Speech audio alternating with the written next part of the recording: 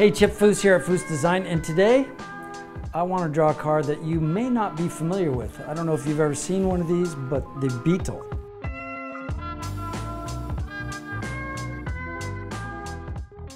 This is like the German 32 Ford. Now, if I'm going to do something with this, I'm going to tear it up because there were so many of these that were produced and so readily available now at a very decent price. I want to cut this thing up and have some fun with it. So let's do this.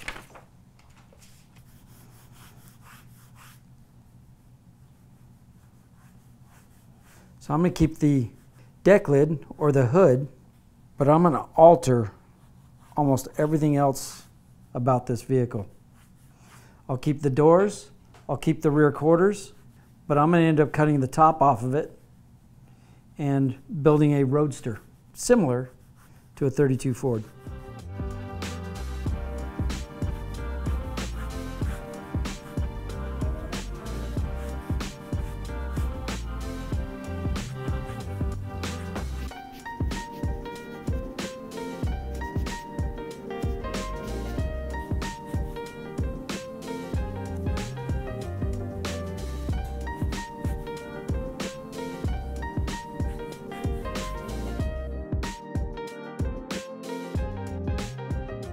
You know, it's not just the numbers and how many of these were built that make it a fun vehicle to cut it up. It's the fact that they are readily available and they are a cool shape to start with. And you can do some really fun things with those shapes, which is what I'm doing here.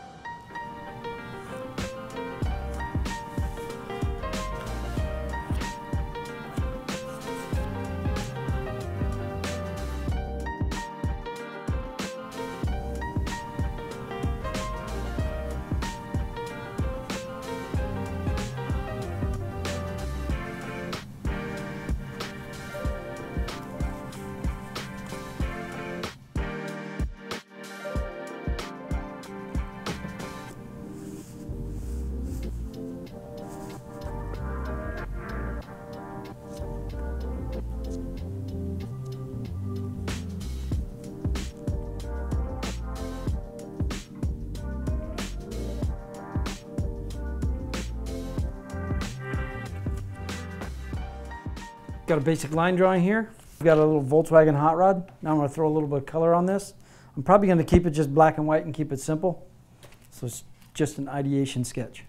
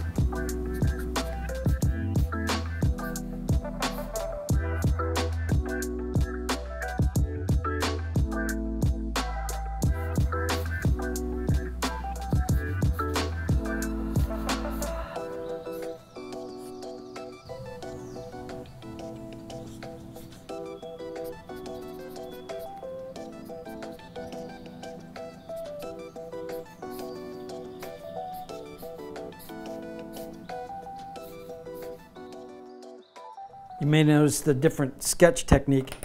It's very loose because this is just ideation. It's what if. Most of the sketches that I do on this forum are based on shapes that we know. And what I'm doing right now is I'm creating a lot of shapes. So it's things that don't exist. And this is just getting an idea for what could be possibly done with a Volkswagen. So the loose ideation sketch is much easier to imagine what it could be. If it were to grow into something more than just the sketch, this would be where we would base our plan from. I'm just letting my imagination run wild right now.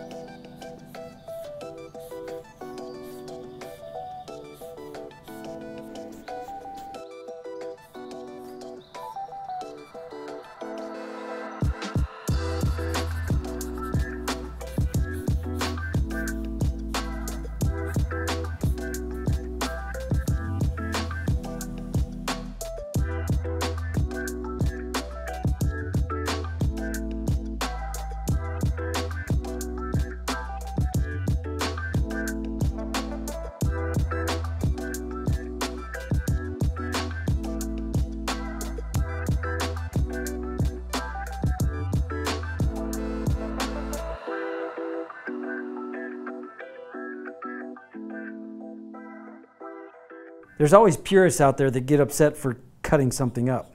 But if you're going to cut up a Volkswagen, there's still another 21.5 million Volkswagens out there that were produced. That's why I would build something like this. I wouldn't want something that 21.5 million other people have. I'm going to go ahead and cut mine up. I'm going to use the hood, I'm going to use the door skin, I'm going to use the quarters, and I'll use the deck lid. But the rest of it is pretty much fabricated. Build a chassis. You know, I've got some wastegates here because I might even put the motor up front and run a drive shaft all the way to the rear. I want to do something that makes it uniquely Chip Foose's Volkswagen. I'm going to build a set of one-off wheels and some really cool suspension. I'm going to bring a hot rod type headlight, but maybe I'm using the ring and the lens from Volkswagen to put in front of it. You want to find those pieces that make it uniquely Volkswagen DNA to bring it into this vehicle. When you look at the way these cars were manufactured and engineered, it's not that far off from the likes of a 32 Ford. The pieces come off easily, you can strip it down. You can get into this car and start modifying it without a whole lot of work. Just get down to the basics and build back up. Hey everyone, I hope you enjoyed watching this episode, and we'd like to thank Pep Boys for sponsoring this Hagerty show and helping car lovers go further since 1921. You know, the greatest thing about customizing a car is there are no laws or rules that keep you constrained. You can do whatever you want. And if I was going to cut up and customize a Volkswagen, this is what I'd want to do.